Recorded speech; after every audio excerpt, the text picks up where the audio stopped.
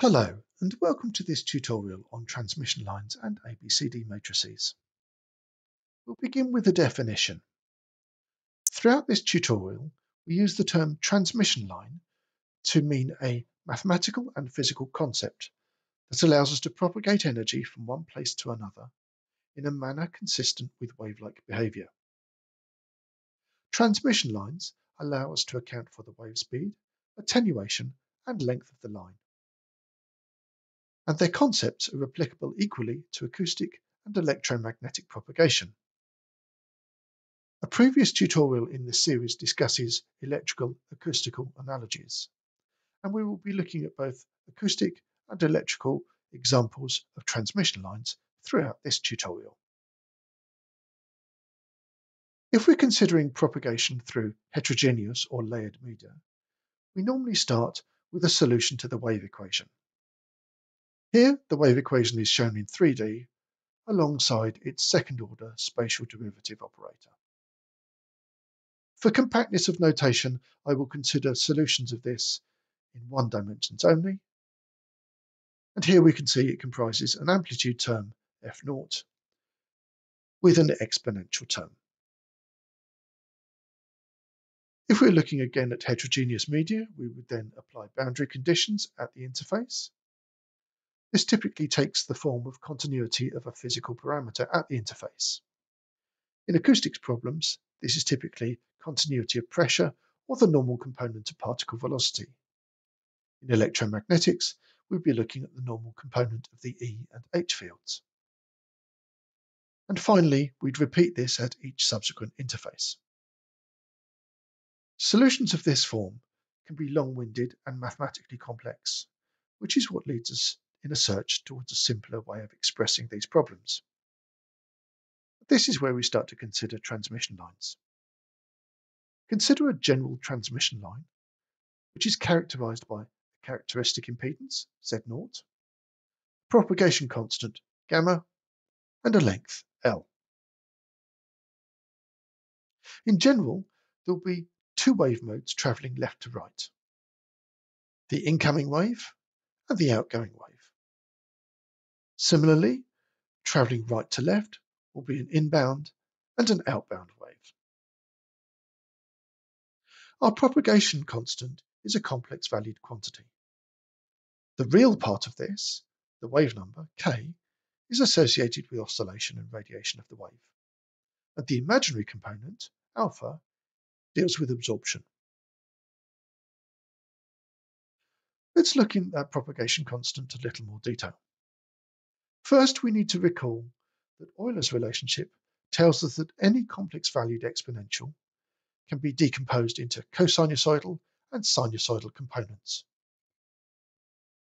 Similarly, our wave speed is the product of frequency and wavelength, or alternatively expressed as the ratio of angular frequency and wave number. So, the general solution of our one-dimensional wave equation, shown here, has this complex exponential term, which, if we separate out, allows us to consider a spatial term and a temporal term. Let's consider that spatial term in a little more detail. We'll include the expansion for gamma, which is k plus I alpha, and we'll note that I squared is -1. So that allows us to express this term as again the product of two exponentials, one of which has a real argument and the other has a complex valued argument. Now we note that the real valued argument is just going to become exponentially smaller as x increases. However, because of Euler's relationship, we note that the oscillatory term, which has got the imaginary argument, allows us to consider the oscillation and propagation of the wave. Another important concept in transmission lines is that of input impedance. Again, considering our arbitrary transmission line, we can apply a load impedance to that. Now, we may well be interested in determining what this loaded transmission line looks like if we're looking into it from the available port on the left-hand side. And the effect of the loaded transmission line can be summarized in the term Zin, or input impedance. The real advantage of input impedance is if we need to consider additional transmission lines. In this case, we can simply represent the loaded grey transmission line with a simple term of its input impedance. And once again, we're at the situation where we have a new transmission line with a new load, and we can work out a new input impedance accordingly. We can repeat this for any subsequent transmission lines that we add, and it therefore becomes trivial to add more layers, just propagating the system forward as we've seen. If we consider a general voltage source driving through a source impedance into a transmission line that is loaded with ZL, we know that we can effectively replace the loaded line with an input impedance, and therefore we can express the reflection and transmission coefficients with an equation like this for reflection, which is simply the difference of the input impedance and the source impedance over the sum of input and source impedances, or the transmission coefficient, which is twice the input impedance divided by sum of input and source impedances. It's important to recall that these are amplitude, reflection, and transmission coefficients. For quantities based on energy, such as intensity or power, reflection and transmission coefficients take a slightly different form. So how do we calculate input impedance? So for a loaded transmission line shown thus, our input impedance would be calculated with this equation. Notice here that it involves both the characteristic impedance of the transmission line and the impedance loading it, and Cosh and Sainz terms that have an argument of gamma L. Now, we have multiple Cosh and Sainz terms, and these correspond to the oscillations associated with each of the four wave modes, incoming and outbound, on the left to right and right directions that we saw previously. We've mentioned a lot about characteristic impedance, but how do we determine that? I'm going to consider here an electrical example, but equally this applies to an acoustic concept as well. If we start with our input impedance equation, we're going to start by considering what happens if we're in an open circuit situation. In this case, ZL tends towards infinity, and terms with the Z0 coefficient will become vanishingly small compared to those terms with a ZL coefficient, and so we can effectively ignore those prefixed by Z0. Notice that there's a ZL in both the numerator and the denominator, and we can simplify the two hyperbolic terms with tanh, so that the input impedance under open circuit conditions can be expressed as Z0 tanh gamma L. We now undertake the same analysis, but for short circuit conditions. Here, ZL tends to 0, and so anything with a ZL coefficient will disappear.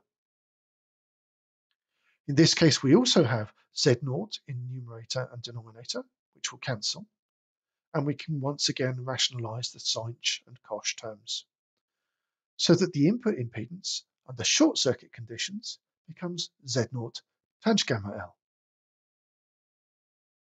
We can take the product of these two conditions, and we find that because this then gives us a cancellation of the tanh terms, the product of Zin under open circuit and Zin under short circuit conditions is simply Z0 squared. So taking the square root of the left-hand side allows us to evaluate the characteristic impedance. Let's look at a simple transmission line element in an electrical example. This is made up of a resistive and an inductive component in series, and a conductance and a capacitance in parallel. Notice the prime. This indicates that all of our quantities are per unit length. This is one of the strengths of a transmission line, that if we have a longer piece of cable or a longer circuit board track, we can simply multiply our per unit length quantities by this to get the actual resistance, inductance, conductance, and capacitance that this may represent. The propagation constant is simply the product of two terms. The first of these is formed from the series components R and L, and is R plus j omega L. The second term is from the parallel components. Note that these same two bracketed terms appear in the expression for the characteristic impedance of an electrical line. But this time, it is the ratio of the two bracketed terms rather than their product. And in both cases, we need to make sure that there's an appropriate square root. Let's now consider an acoustic example of how we might build up a transmission line and its load. And here we'll be looking at the basic structure of a needle hydrophone. Signal will be incident from water. It will propagate into the active element of PVDF via a bonding layer of epoxy and ultimately propagate into the backing conductor, which is copper. The equivalent transmission line circuit for this is as shown. Here, it's drawn as a voltage source, but in effect, it's a source of amplitude, so it could be pressure or force or particle velocity. We note that each of the transmission lines has got a characteristic impedance and a propagation constant. And here, the propagation constant is given by the angular frequency divided by the wave speed in that material, plus the imaginary I multiplied by our absorption constant. There will be a similar expression for the propagation constant for the epoxy as well. Ultimately, the load impedance is the copper of the conductor that is behind the stack. Thus far, we've considered transmission line components, but we'll now look to see how that forms part of a two-port network. Consider an arbitrary network defined by four constants, A, B, C, and D. If this is driven by a voltage source, Vs, via a source resistor, Zs, we will note that a current flows into the network. But because there is some voltage drop across Zs, we won't see all of Vs applied across the terminals of the network. In fact, we'll see a smaller voltage, V1. On the load side, we will also have a load impedance and potentially a voltage source VL, and of course a current that flows. By the same arguments as we saw on the source side, we will also not see all of VL developed across the ports of the ABCD network, and will instead see V2. It's important to note we can also calculate our input impedance looking from the one side and from the two side. And if we're looking at a situation where we're dealing solely with a transmitter, then the voltage source on the load side, VL, will be 0. Whereas if this device is solely a receiver, then the source voltage on the source side, Vs, will be 0. We can encapsulate the relationships between various voltages and currents in a very compact notation as shown below. Now let's look at the implementation of some standard circuit components via ABCD matrices. If we have a simple series impedance, this looks very much like the identity matrix, but with the upper right 0 term replaced by the impedance of the component Z. A parallel component again looks like the identity matrix, but this time the lower left component is replaced by the admittance, or 1 over Z, of the component. Transformers can also be represented, and here we see that the unity terms of the identity matrix are replaced by n and 1 over n in the upper left and bottom right terms respectively. And finally, if we want to consider a generic transmission line term, then we would need this matrix, and we recognise the Cosh and Sainz terms from our input impedance equation previously. So with these very simple 4-term matrices, we can represent any combination of series and parallel components, transformers, and transmission lines. If we wish to look at a combination of these terms, much as we would cascade the circuit elements, we can also cascade the ABCD matrices. So here we have a series component, series impedance, followed by a transformer, followed by a parallel impedance. And if we wanted to know the net effect of all of these terms combined, we could simply multiply the matrices in order to come up with a new 4-term ABCD matrix. In fact, we can come up with a matrix approach to describe absolutely any system we care to think of. Having defined a single ABCD matrix, we can then derive some really interesting quantities from this. These ratios are formed as follows.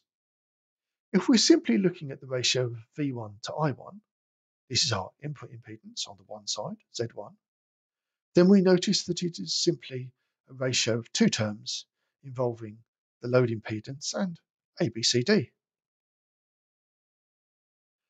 If we're to look at the transmit sensitivity, so this is the case when VL equals 0, what we're interested in knowing is what is the ratio of source voltage to that which gets developed across the load impedance, ZL, which is going to be V2. So the ratio of V2 over ZS is given by source and load impedances, and once again our 4 ABCD components. Finally, if we're considering a receiving device, here we note that Vs is going to be 0, and so we're interested in what is the ratio of VL and V1, the source side voltage that is applied across ZS. And once again, we find this can be expressed solely in terms of source and load impedances and the 4 ABCD matrix components. We can see, therefore, that transmission lines simplify the analysis of layered media. And by using ABCD matrices, the whole process is even easier. We hope you found this tutorial interesting. If you did, come back and find some more of the Precision Acoustics tutorial videos.